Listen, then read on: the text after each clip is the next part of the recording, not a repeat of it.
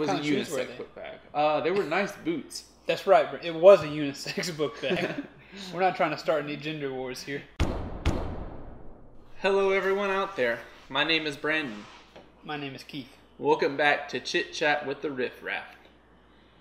Is that what we're calling this? I don't think that's what the name of the show is. Alright. I don't even know if we decided on the name of the show. I don't think we have. Maybe if it comes up. But I don't think it'll be Chit Chat with the Riff Raff. We could bring that rap around here and please no. stuff with him.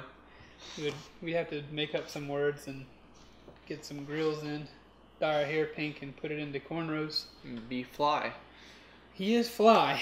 Well, Speaking of flies. Last time, Keith, we discussed children. We did. Where do they come from? What do they do? What are they here for? If you have children asking about where babies come from and you'd rather not explain them yourself, you can send them to our last video where we don't explain that. Now people who haven't watched it, they're going to sit there and think that we actually had a really weird video, or if they show it to the kid's just going to be more confused and he's going to be like, well, they just That's true. talked about VBS. How did that? They're going to come out of that video with more questions than answers. So, but another topic that has raised tensions between Keith and I is the idea of dumpster diving. Dumpster diving is something that I started doing this past semester at school. Because people threw away a lot of great stuff. And so I got a $60 book bag. I got a thing you put in your bathroom and you put towels on. My girlfriend got like a $50 makeup box thing that hasn't been used. I like that if you like if their TV cut out right before you said dumpster diving is something that I started doing, and then it came back in right after, you would think like, oh, he went shopping at this place for some deep. They went to a yard sale. And so I got that, and we got like a couple of other stuff out of there, and it was really cool. And once I informed Keith of how I had gotten these materials, you were not too thrilled with it. That's correct. And before we continue, after revealing that this is a thing that you have done, where would you say that our viewing base, our watchers are? Do you think they're more in my camp, more in your camp at this point? I think that they're in my camp because they're like, "Those some good deals." Okay. They paused this and headed to the local dumpster. They're already on the way. They're probably watching it on their way to the dump. They saw the title. But yeah, I was not a fan. It's just the idea of I will go. Now I'm second guessing myself. I'm almost going to jump back onto your train early. But my whole point is that going into, it's not even the items. It's not the items that bother me. It's the getting them out of a dumpster, because because when I picture a dumpster full of items, I picture dirty things, things that are covered in mucus and poop and garbage. Yes, because people throw away their mucus and their poop into the dumpster as well. But I just picture dirty items. So when you tell me that you got something out of the dumpster, I picture it as a grimy refuse. Yes. Now my response to that would be that all the stuff I got out of there was all on the top. I think I was trying to explain to you as it being like, think of if you just grabbed, like if you went to Walmart and went down like the toy aisle, or if you went down like any aisle there, like non-food aisle, and you just threw it all into like a clean dumpster. Like you throw it all in there, and then you walked by, you wouldn't think anything. Like you really wouldn't think anything of it, because you'd think, like if I said, oh, I saw a pile of bicycles and I got my bicycle, you'd be like, why was there a pile of bicycles?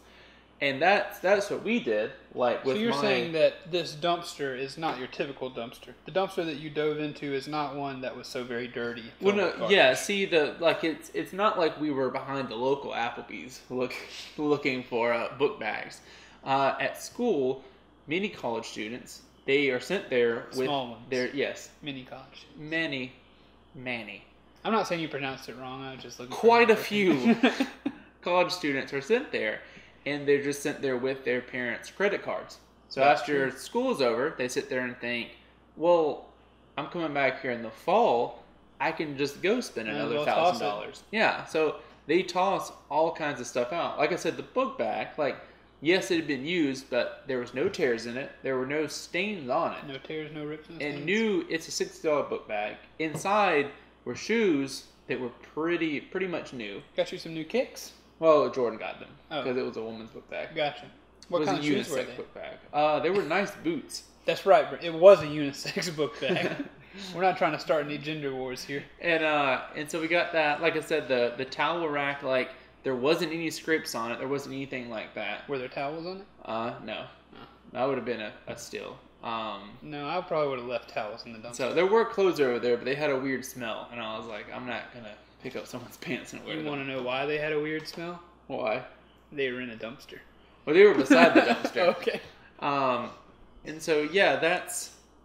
So I think when it comes to dumpster diving, like, because I've heard stories about people going and getting stuff out of them and like making, like I said, making a living, but really just living off of it. Because they say, especially up north, the temperatures are so low that it's pretty much like a refrigerator, and like there's so much waste. It's just like the other day we went to Sonic, and Zenas, they gave him the wrong order. They gave him 2 cheeseburgers instead of the chicken sandwich he wanted. Darn. So we brought back up there, and they were like, "Oh, did you open the packaging?" At which point Zenas revealed that he did not have X-ray vision, and that yes, he had opened up the packages. If I would have remembered my X-ray vision, I would. Yeah. I'm sorry. And so like they just threw them out, and so that's 2 cheeseburgers that if you were to pull out of a dumpster, like they have not. You know what I mean? Like if they were on top of it. They've only been touched by the clean hands of our friend Zenas. Well, see, he didn't even touch them. It was just unwrapping them and seeing that they are burgers. This is what we'll do. We need to make an invention, a phone app that you can take a picture of an item and then it tells you its history. That somehow like it reads the fingerprints. It has like so. I could go and if I saw like a cheeseburger sitting on top of some trash in the dumpster, I could take a picture of it, and then it would come up with like, this hamburger is still like 85 degrees. It's still, or however, 100 degrees. I don't know how hot a hamburger has to be. It's still hot. It's got no germs on it, and it was only briefly unwrapped to discover it was a cheeseburger, and then was thrown away for what it was. And then, like, it just says, check, you can eat that. So now that we have viewers here, I think this would be a perfect time for you to apologize to me for throwing away the sprinkles that I got you from out of the garbage. Okay. Now, I'm remembering the sprinkles now. Because Brandon came here to my home and said, I got you something. And if you probably don't know this, you'll find this out over the course of if we do more of these videos, that I really love sprinkles. When it comes to ice cream, some people may love cookie dough. That's a different thing entirely. Some people may love I'm gonna get there. Some people may love cookie dough ice cream. Gummy bears. Some people, gummy bears. Reese's Pieces, M&Ms, peanut butter, etc. Not I. My favorite ice cream is vanilla ice cream with just a copious amount of sprinkles. And so it's become a joke among our friends, rightly so, that I love sprinkles, and I get sprinkles as a gift from time to time. I have several things in my cabinet. But Brandon was like, hey, I got you some sprinkles. Try these. And so, being suspicious is why I had to try them immediately. I did still try them. And then he informed me that he had gotten them out of a dumpster. I didn't like vomit or anything. I just threw them away. Because I didn't want the sprinkles that had been in the dumpster. But they were sealed. It doesn't matter. They were vacuumed. No one had touched them. When you unsealed them, the air from that was the same air Winnipeg or Oregon. I don't know who creates sprinkles. Okay. But who created those Doctor Who sprinkles? Jimmy's. Yes, the Jimmy's. Whoever Jimmy is. Jimmy, Wyoming. That'd be a cool guy. Also, if you're watching music, argue in the comments over whether they're Jimmy's or sprinkles.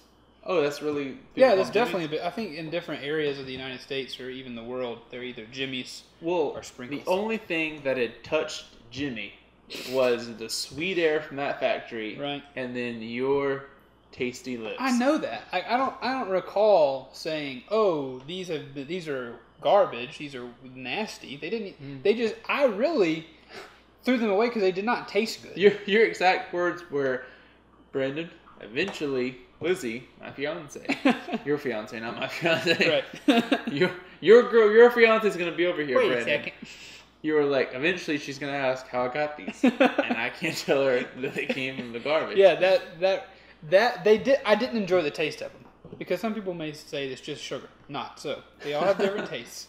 But that was our argument. Like one day, she is gonna come and we'll have ice cream, and she'll say, "Hey, where'd you get these Doctor Who sprinkles? Because I know you don't watch Doctor Who." And I'll have to tell her that Brandon gave them to me from a dumpster, and then at that point they'll be thrown away. So why not just go ahead and bite the bullet and do it When you myself? said that, I know that you meant it as like you're not into Doctor Who, so you wouldn't have bought them. But I just pictured like the only way you can get those sprinkles is the 1-800 number during Doctor Who. So she was like, "Now you don't watch Doctor Who, so how'd you get that number?" I know you don't watch Doctor Who, so how could you have even known these existed?